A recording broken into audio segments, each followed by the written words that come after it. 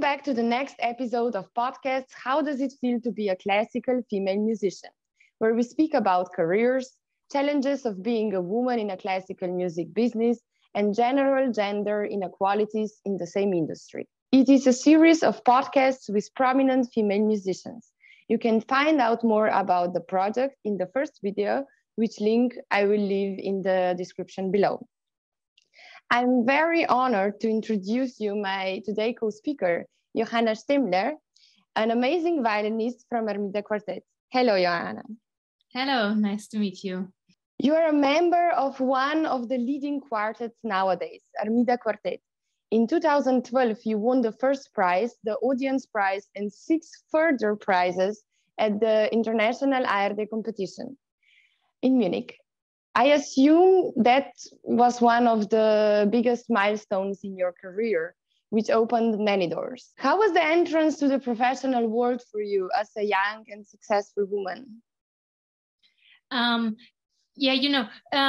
Let's start with the competition idea maybe, because you are absolutely right. The ARD competition was a big milestone to our quartet, and it opened many doors, in fact.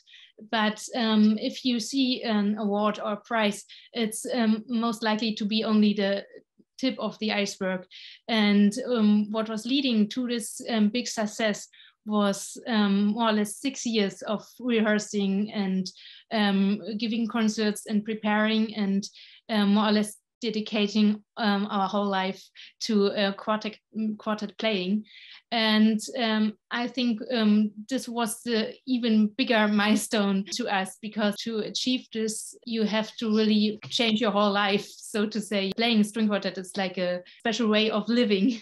And so this was kind of a longer process. In my personal situation, it also came together with the birth of our first son, and with getting married and with studying my solo instrument. So this was really a period of time with lots of new experiences and lots of challenges, and very exciting. So about being a woman, this was of course also very interesting. Our quartet is mixed. We have both. We have 2 boys and 2 girls, so 2 men, 2 women.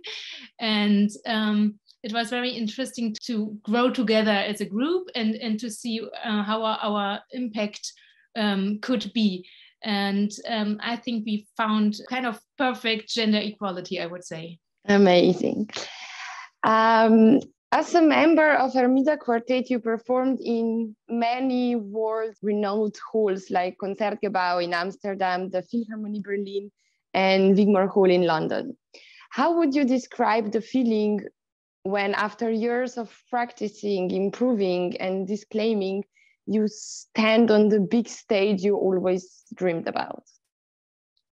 Yeah, of course, this feeling is overwhelming, and it feels, it gives you a certain kind of proud to stand in this big tradition of music making, and it's a wonderful thing to make music in front of a listening crowd of like-minded people. This is something wonderful, and I always did and still doing it with all my passion and all my love and energy.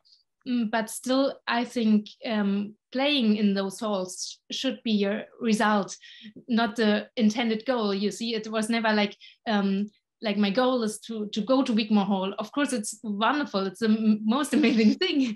But the goal always was, or the intention always was, to come to as close as possible to one artistic ideal.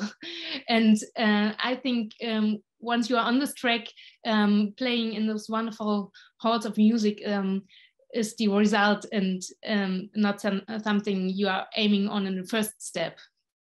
But probably, maybe, of course, it shouldn't be a goal like that, but probably you wished for it before, when you were in the whole process of it. I'm sure that you dreamed sometimes about the big stages and crowded audience.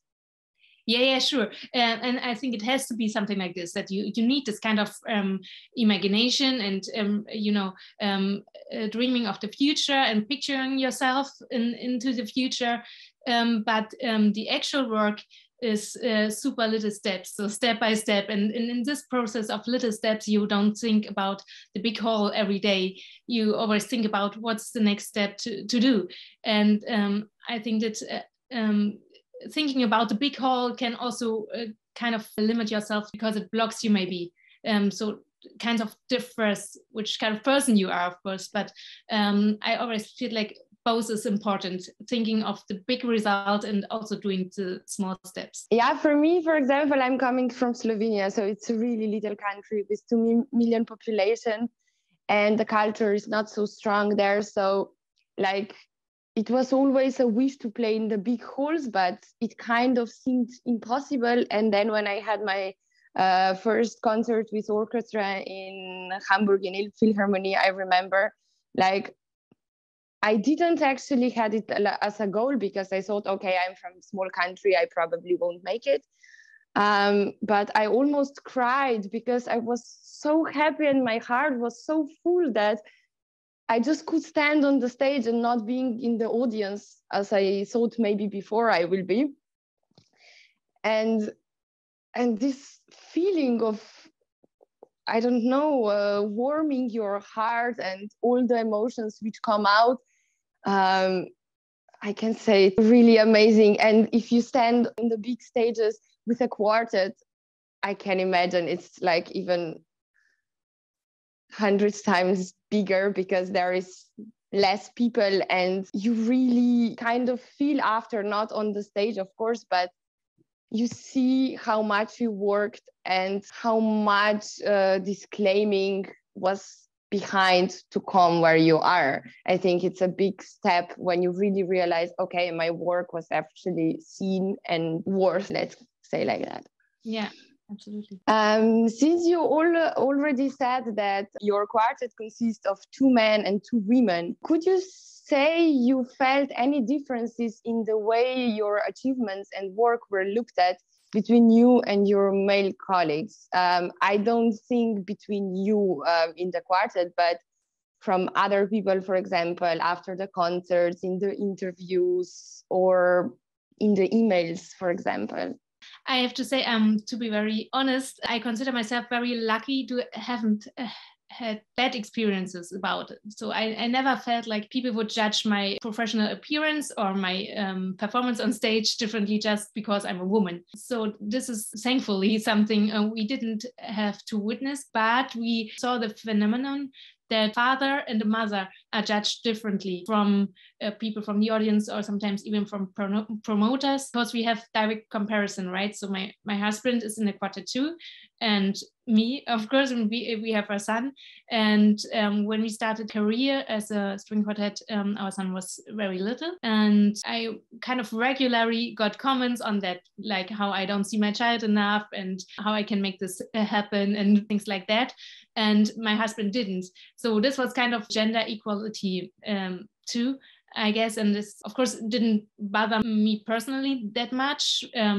Because the people didn't know me, and I was sure about doing the right thing, and my kid was in the right hands, and everything was a lucky thing it could happen like this. But still, it reflects on how we think about mothers and fathers, and how they should act or not act in musical business. Exactly. I mean, we will also have this question later, but just because I'm curious how to balance everything. But let's be honest, male never get a question how you balance your family and career, but not because they don't balance it, just because it's kind of in the world normal that men shouldn't be so much there for a family like women should be. And so we're like, yeah, it's okay for a guy that he have a big career and he's not at home, but women, no, that doesn't go together. She needs to be at home. She needs to be all the time with the child and everything. And actually, let's be honest, the best possibility is when you mix everything well together and you find a good balance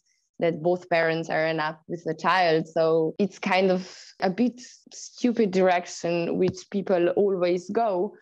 But I hope it will also change slowly, because I think fathers are doing great job, and slowly they also change the mind of other people that they can be very active in the growing up of the children. But you said that you got your first son actually kind of in the beginning of the big career of the quartet. It's kind of rare that women have a child at that point, let's say in the beginning of the big career. So I'm even more curious, how did you handle it? Because normally, or they have it earlier or later, so the career is kind of between. But I think it can be a big motivation and help to other girls who maybe want family earlier to see that it's actually possible.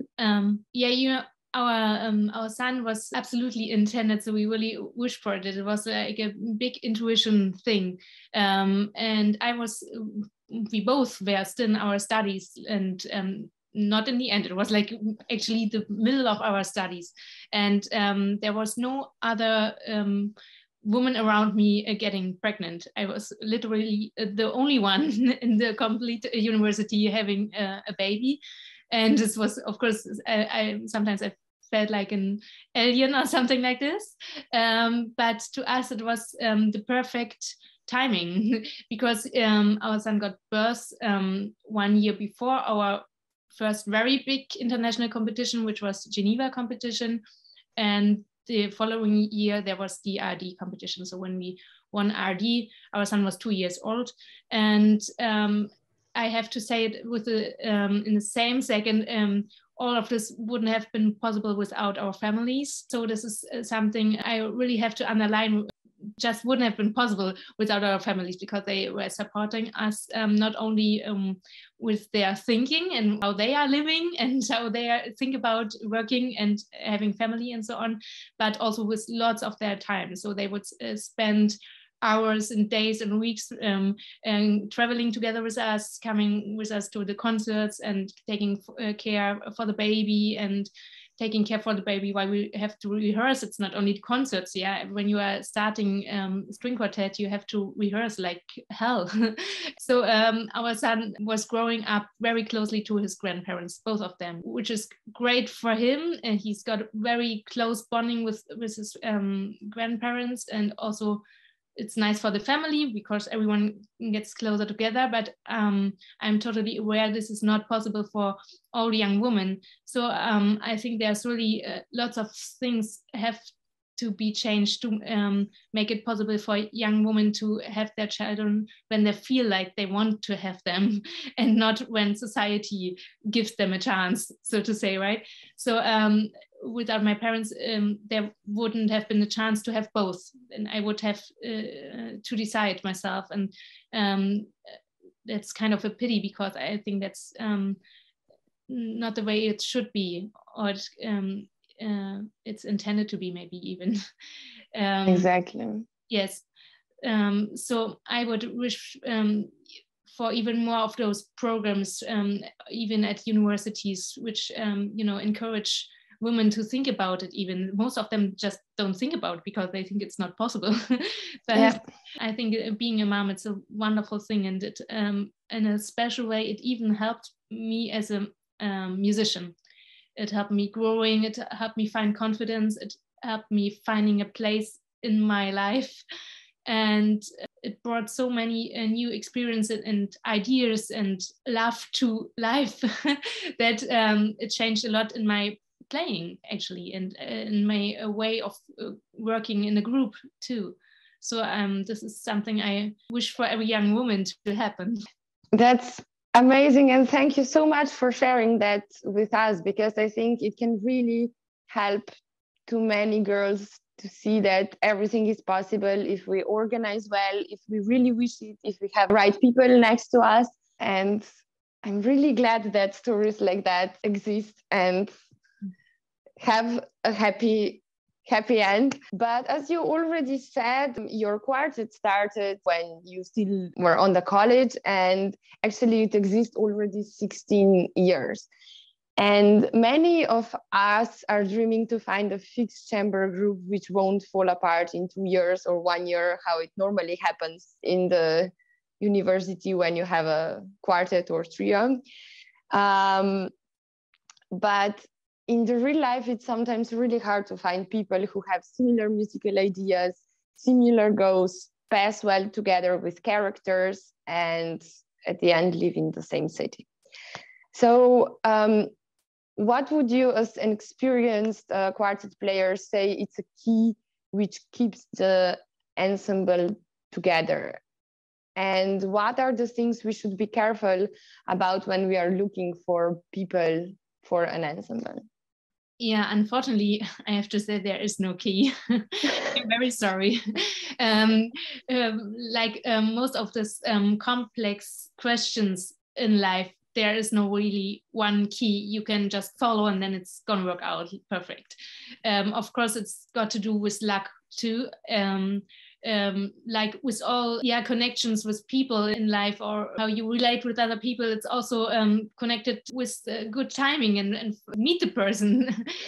So this is I was kind of lucky here too, but there are some factors maybe we could think about. I think being aware of a good communication helps a lot. So playing in an ensemble is mostly about communication, verbal or non-verbal, and I think you have to be aware of this fact. So if you are not a freak about communication, you are probably not in the right situation in ensemble. But this is true for any teamwork in life, of course. The other thing maybe it helps to be okay with changes. So I've had other groups too, which didn't work out. So it's kind of normal that you try it and it doesn't work out. But once you have the feeling this could probably work out, then it's kind of necessary to be aware of the fact that things are gonna change permanently. So I think being flexible helps a lot. Being flexible towards how you structure things, but also towards communication and towards the things you expect from each other and things like that. Being flexible in both internal and external ways helps a lot, I think. And now when you said communication, I just got a question in my head, and it's like, for example, it can happen that you find a great group, but maybe one of the members doesn't pass so good together with others. And here is again communication, how to say to this person, I mean, what to do in this case. I can imagine that for the quartet or for whatever group is, should be the best to change this one person which maybe don't fit at all with the wishes or character or whatever, or it's hard to communicate. But do you have any advices how to communicate? Because I think it's a really tough thing to do. If the whole group doesn't pass together, it's of course way easier. But if there's just, for example, one person, then I can imagine myself in this position when I should say something like that, and I would feel so uncomfortable and wouldn't know actually how to do it. So do you have maybe any suggestions for people who find themselves in situations like that? I guess there's no other way than being honest. If the one person that doesn't fit that well feels the same, then it's not going to be a problem, because then maybe it helps being honest about the thing. And there's only two possibilities: either you find a way to make things improve, or the person feels the same and will say, okay, I have to find another group that just doesn't fit that well. But if the person doesn't feel the same, then it's going to be a little bit more complicated. And here's where the trouble starts. But a good communication includes the fact that things are not always easy and not always comfortable. And sometimes a group even learns and grows from a person that doesn't fit. You see what I mean? So Yeah. I'm going to a point where I say you don't have to fit from the beginning like 100%. Maybe you only fit for 50% and you can work on the rest. And maybe that makes you even more interesting and even more diverse and creative if you stick to these problems, which maybe turn out to be a big chance for your group. So after this, actually, I would say that the biggest thing is that we always give our best to work with what we have, but this person who maybe doesn't fit, it's also important that he or she has a wish to change, to pass better, of course, and then maybe at the end, yeah, as you said, we all learn something great from it, and at the end we get an amazing group which works really, really well together. I would like to jump now a bit to the orchestra themes. And in the previous century, the situation for professional female musicians was extremely hard. And it took us ages to get an opportunity to be a part of professional orchestras. As we all know, the most conservative orchestra regarding this theme was Vienna Philharmonic, which accepted the first woman as an instrumentalist after social pressure in 1997. So actually after I was born, which is pretty shocking. Young generations would think this period is completely over, but I took a look to the leading positions in 2 leading orchestras in Berlin, so to Berliner Philharmoniker and Staatskapelle Berlin. And I need to admit that the number of 82.56% of men in the leading positions kind of shocked me. What is your point of view about a large number of men in the leading positions in orchestras, especially in Austria and Germany? Because, for example, in France, the situation is much better. Yeah, first of all, I have to say I'm aware of the fact that things are already changing and they need time for this. So we are talking about not only season per season, but if you get a job like a concertmaster, you're a concertmaster for the rest of your life until you getting retired. So of course we can't change those things within 2 or 3 or even 10 years. It needs more time for those things to change. And this is one thing. So if you look onto the numbers of let's say the musicians under the age of 45, it's going to be already different, right? Yep. So I guess in my generation, the percentage of leading female musicians has already changed.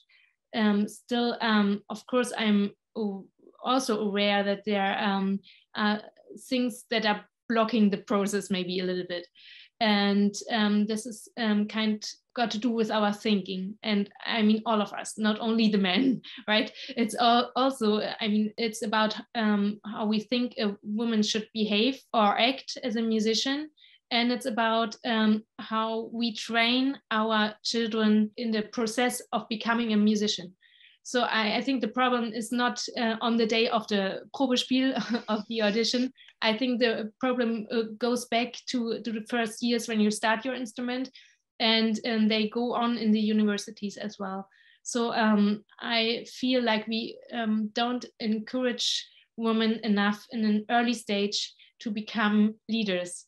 If they feel like it, if they wish for you, not everyone has to be a leader. So this is one very important thing I guess we should all think about. And me myself, and I consider myself a kind of reflective person. Still, I find myself sometimes thinking things like, yeah, is she the right person? Or you know, we have all things like this in our heads. So I think mentally there has to be a transfer or change in the society. And this is, of course, not only restricted for the classical music business. It's everywhere. It's like for all of us. It's kind of still in our system that a woman is the caring part and the man is the working part, so to say. And this is also reflects on the leadership thing.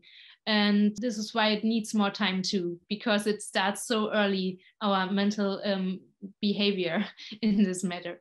I think this is probably the most important thing. And another thing is I kind of observe that in a daily life situation, being a woman or man as a musician doesn't matter that much. But in the moment a woman gets pregnant, so follows her natural way being a woman, then it's getting complicated. And that's what shouldn't be, because a woman of course can't change the fact that she's the one getting pregnant and not the man.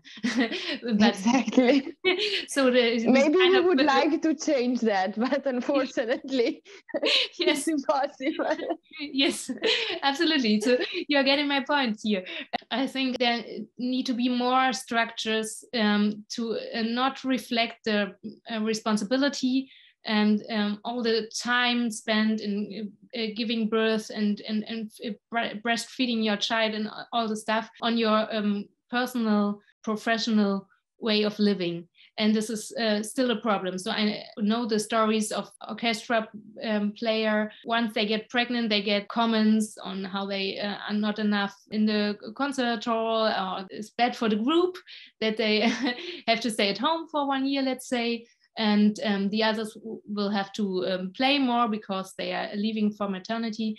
And this kind of makes the teamwork bad, of course, and it doesn't help for the woman to find the right timing and find the right decision about getting pregnant or giving birth and all the stuff. So I think there has to be a shift in this direction too. Exactly. I think I didn't even think like that about it, because I always knew as a musician it's a hard time kind of to find the timing for having a baby. But let's be honest, it's whatever you do, it's a hard timing. But we study kind of long, and then we have this process of Probespiel and everything, which you never know how long will it takes.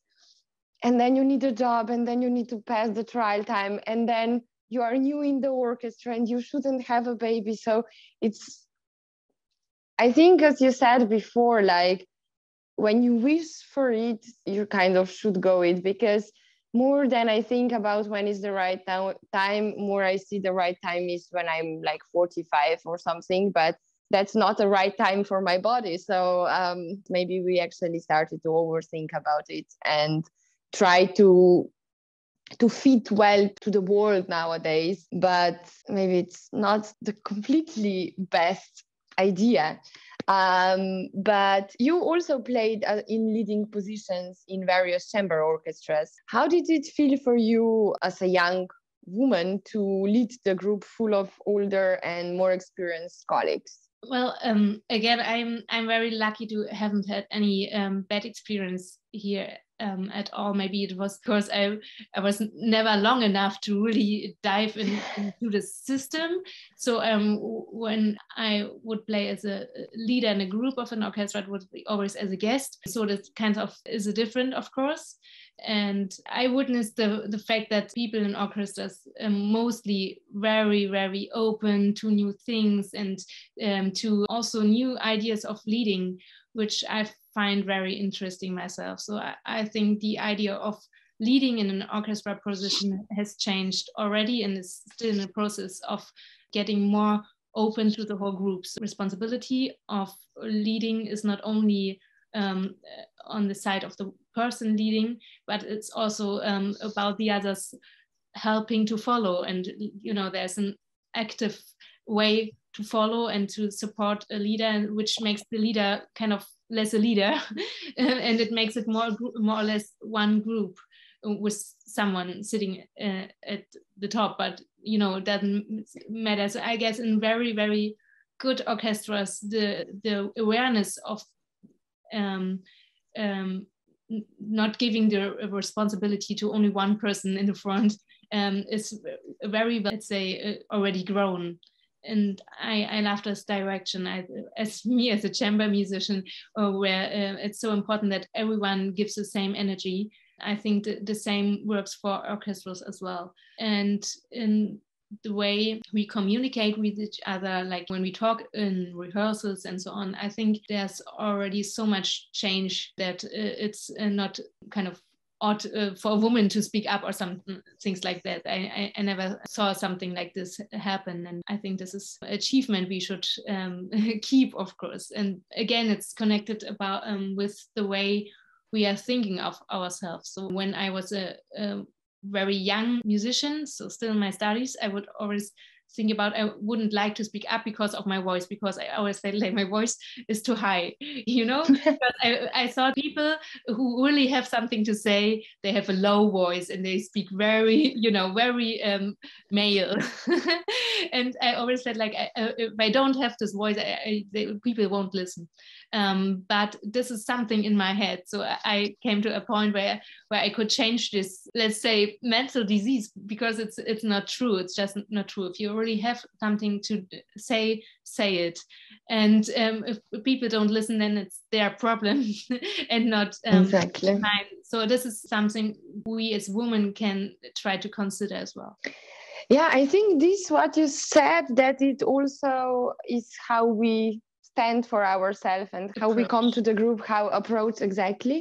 It's very important, because I know for a story when one young cellist win a solo position in a really good orchestra, but she was like really tiny. She had a lot of experience as a soloist in the big competitions, but she had no experience as a orchestra musician. And she was kind of very afraid of the position. She was like, I didn't even expect it to win. And then it just happened. And I just came there and I wanted to do something. But then I got a group of lions behind me who didn't want to hear my opinion, who didn't, like she said, that she couldn't find a way to lead them, because she always had a feeling that they kind of don't want to be led by her. So at the end, everything finished in 1 year, and she realized that she don't like so much orchestra and so on. But I think that exactly this also can help us if we have this approach. I had one co-speaker who's also on the solo position, and she won it when in the orchestra was almost no women on the solo positions. And she told me that she always has this approach, because she was raised by mom who was really hardworking on the good position. And of course, dad was working too, but dad wasn't the big boss like it was before in the families. And she was raised like she's really strong and she can do everything. So she kind of came with this approach, and it resulted that she didn't have any problems at the end with being a leader, that everybody respected her. And also, if someone gave some, let's say, not appropriate comments, she knew how to stand for herself. She knew who she is and how much she's worth. So I think it's a really important thing. As you said, for example, that you didn't want to speak before because you think your voice is too high. And then with being a bit wiser, you realized that you should speak out.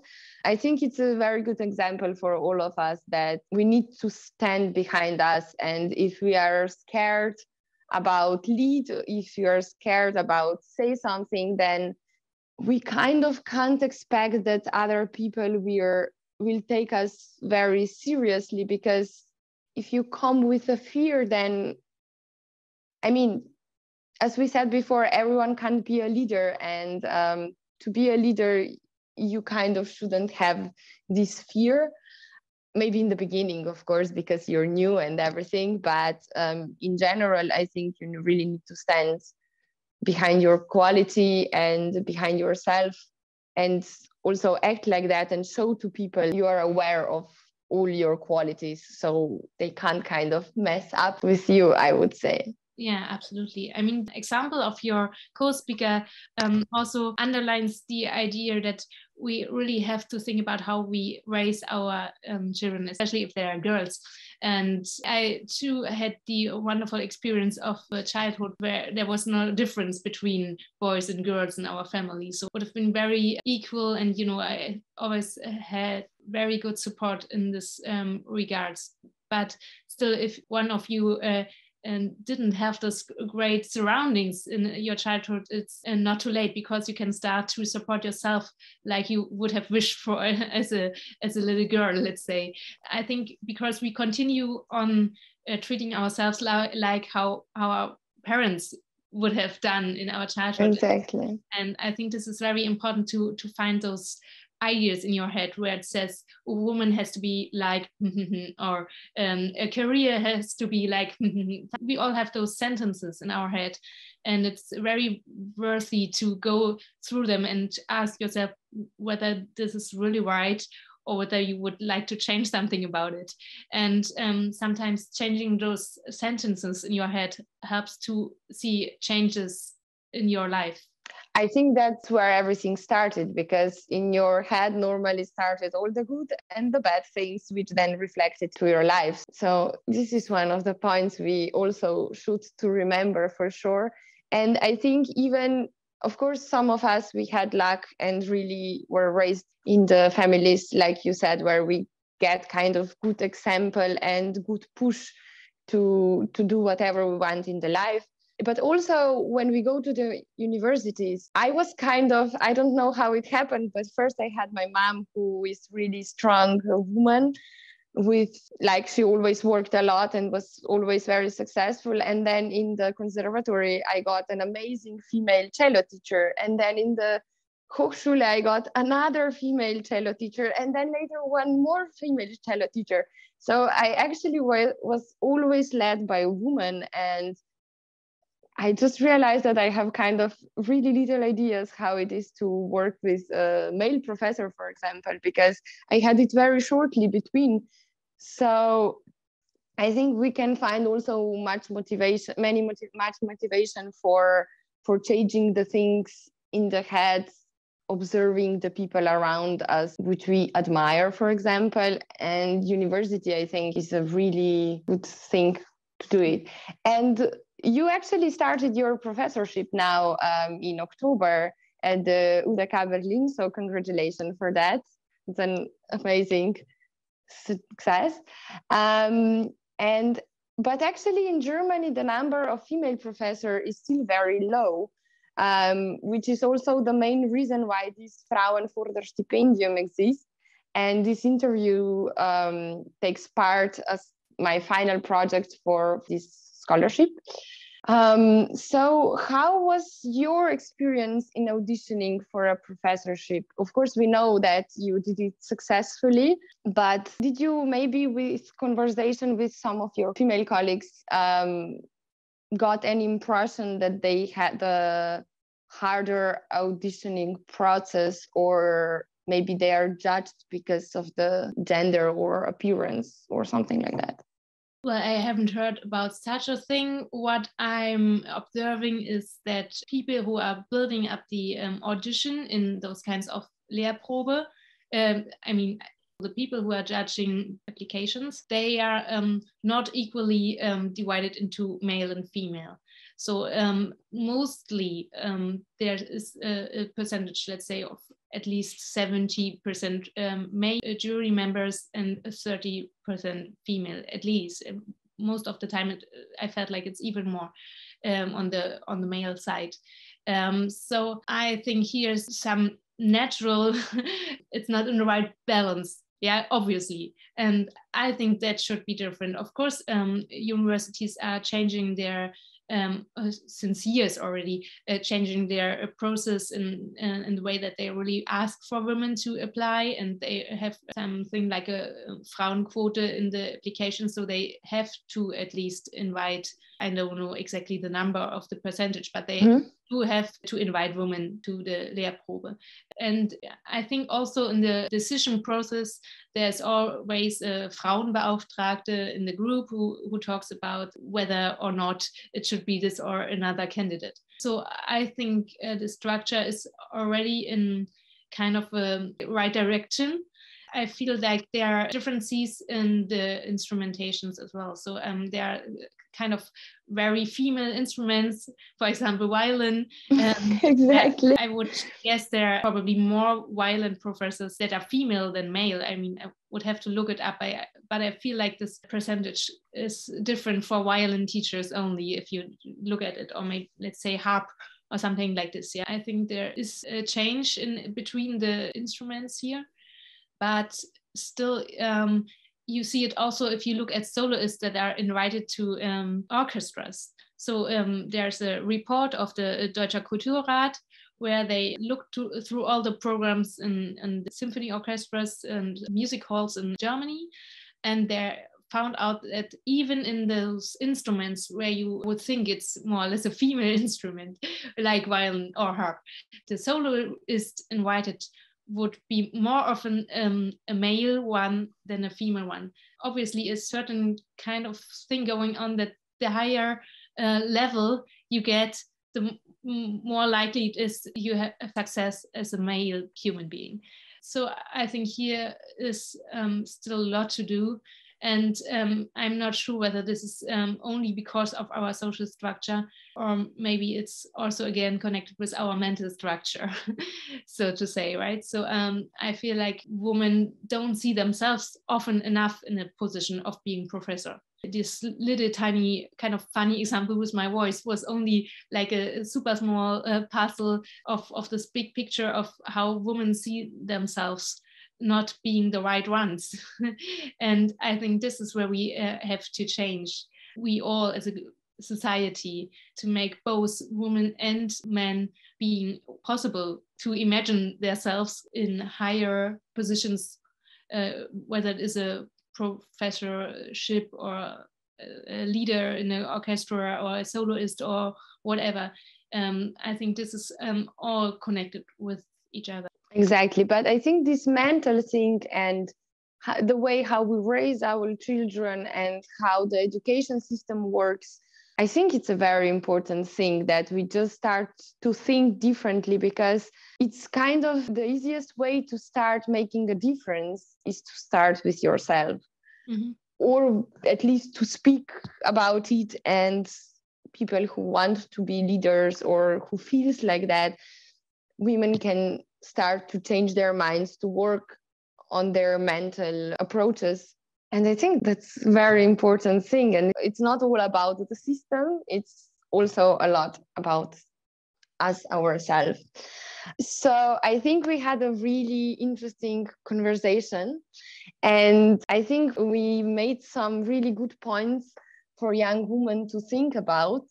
Would you have any finishing sentence for girls who dare to dream about big careers? Yes, I mean, dreaming is always the first step. So stick to your dream and try, maybe find a connection to your intuition.